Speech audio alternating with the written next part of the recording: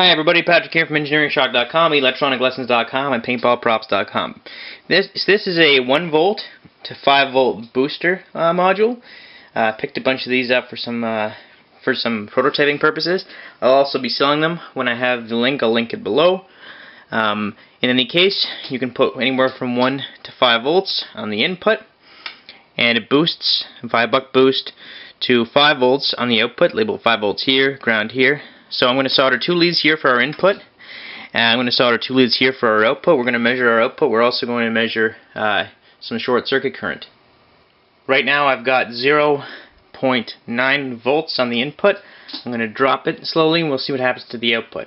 Now at 0.9 volts you're not going to be able to source much current, but at say 3 volts you can source, I'm expecting to see about 500 milliamps.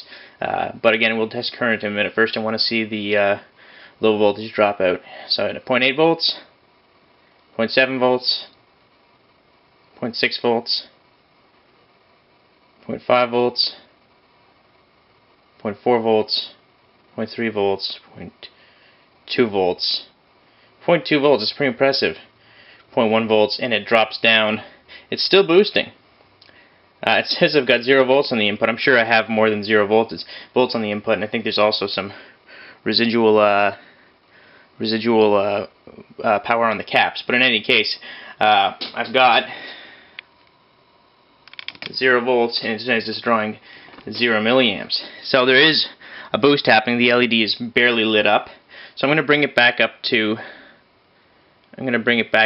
1 volt at the input, because that's in the information that I have, the minimum you're supposed to have. It is nice to see that if you had a really low power application, that it would actually still boost down to 0.5 volts. There's a buck boost on here.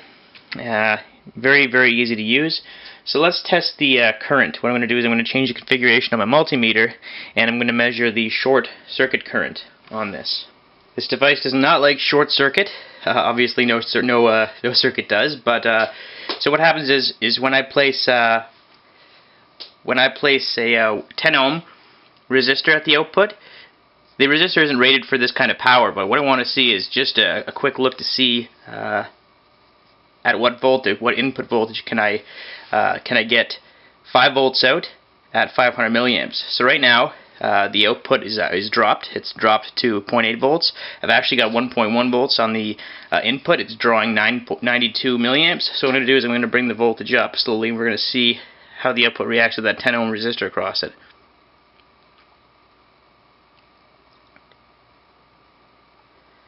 So we achieve 5 volt boost at 500 milliamps at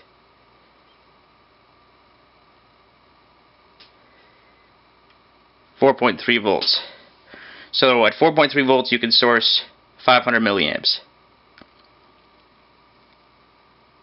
And I'll bring the voltage back down. So let's change the resistor and let's try a larger resistor. So we've got 5 volts, a 10 ohm resistor. I'm going to pull power now. So 5 volts with the 10 ohm resistor is 500 milliamps. I'm going to take that resistor off, and I'm going to try 200 milliamps.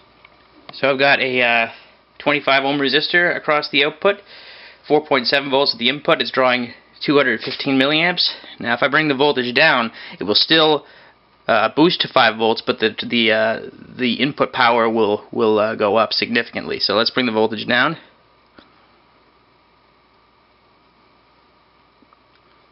.8 volts. We're drawing 232 milliamps in the input. 3 volts, still boosting to roughly 5 volts. It's having a little bit of trouble. 342 milliamps in the input.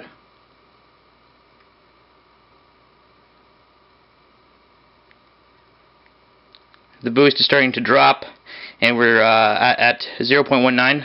At 0.19 volts. I'm going to bring the voltage up, but actually I'm just going to disconnect. At 0.19 volts we're sourcing 200 milliamps at the output, but it's taking about 500 milliamps at the input, so the efficiency drops. So if you want to, ideally this circuit would be great for low power applications at 1 volt to 1.5 volts, so an AA battery at the input. drive a few LEDs, no problem. No problem with efficiency. But if you want to drive higher currents, say 500-600 milliamps at the output, you're going to need closer to 4 volts at the input. So this is just a neat little booster circuit, very, very small, but efficient as long as you're not overloading the output and your input voltage is too small. So if I have 4 volts at the input, I'll have 5 volts boosted the output, and I can achieve between 400 and 600 milliamps. So it's a neat little board, very, very small. There are 2 mounting holes on the output side, and 2 solderable leads on the input side. So that's it. If you're interested, please feel free to visit us at engineeringshock.com or electroniclessons.com. I'll have this posted soon. Thanks for watching, guys.